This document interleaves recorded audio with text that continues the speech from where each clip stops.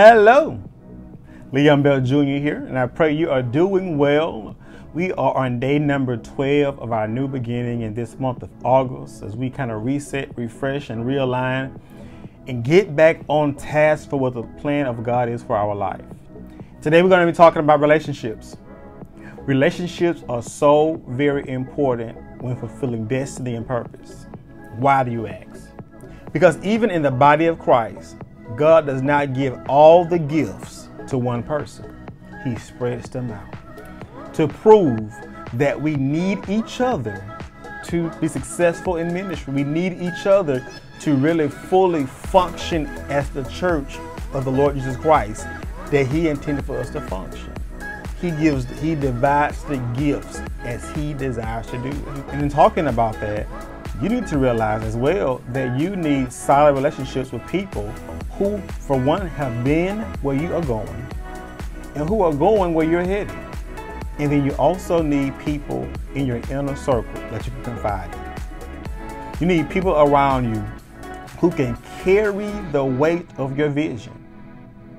That means I can share with you my vision, I can share with you, and I can confide in you and seek you for counsel, and you are able to handle what I'm telling you. I'm able to share that with you, and you are able to pray with me and encourage me along the way. You also need people around you who can handle the reach of your influence. I often say that each and every one of us has an area of influence. I don't care what age you are, I don't care where you serve, where you work, you have a sphere of influence. And you need people around you who are not intimidated by your reach and your influence. Because you may be able to reach people based on who you're called to that they may not ever reach. But it's okay because that's who you're called to. And lastly, you need people around you who are secure in their calling, in their identity, and they're not jealous or intimidated by who you are and where you're going. That's right. Everyone that's with you is not for you. And everyone that's smiling in your face is not happy for you. And you need people around you who are really secure and settled in who they are, and be okay with that. And be absolutely okay with that. And what I've learned, I've shared this with someone earlier today.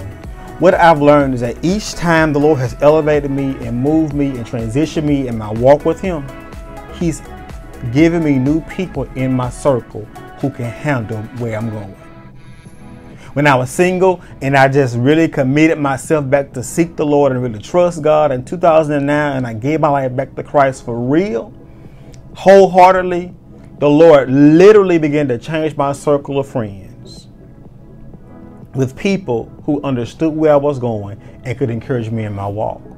When I was called to the ministry and I began preaching, the Lord began to change my circle of friends and began to put me in the midst of people who were called to the ministry around the same time I was. As a matter of fact, one of the guys who was in my wedding, we began preaching 2 weeks apart. He started preaching one Sunday and I was preaching a couple weeks after him. Then I got married and the Lord began to change my circle once again and began to put people in my life who were married and happily married.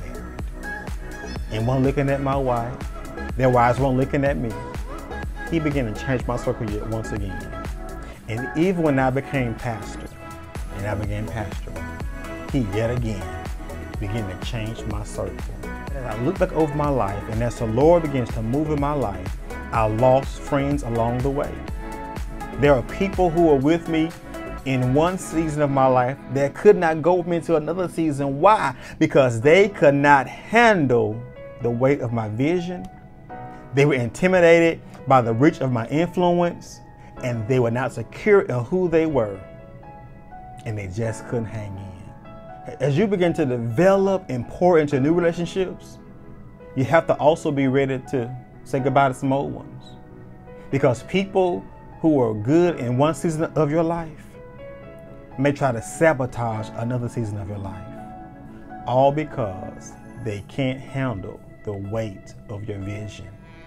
They can't handle the reach of your influence, and they're ultimately insecure in who they are, and they're jealous and intimidated.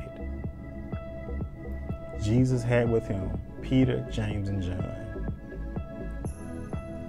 That's it. That was his inner circle.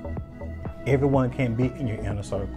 Your inner circle should be people who can pray for you in your low season, that can encourage you in discouragement and can cheer you along at moments of victory. And if you don't have those people in your life, you need to re-examine your inner circle. Relationships are important. Check your circle and watch God move. God bless you. Look forward to seeing you tomorrow.